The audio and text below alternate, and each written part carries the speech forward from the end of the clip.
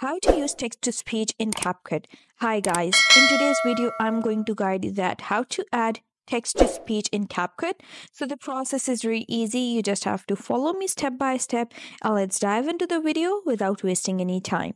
So first open your Capcut app and choose the project that you want to work on.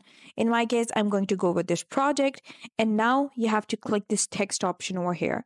Now you can just click add text and then type anything that you want to add over here and then click tick. And now you can see I have added this text over here.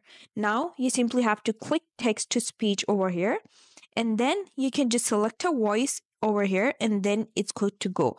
For example, I'm going to go with this Joey option and show you what it sounds like. Hi.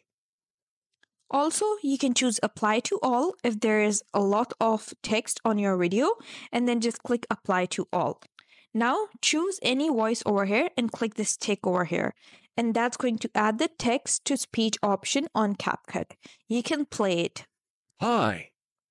I hope you found the process easy and liked my video. And if you did, please don't forget to like and subscribe my channel. Thank you very much. See you again.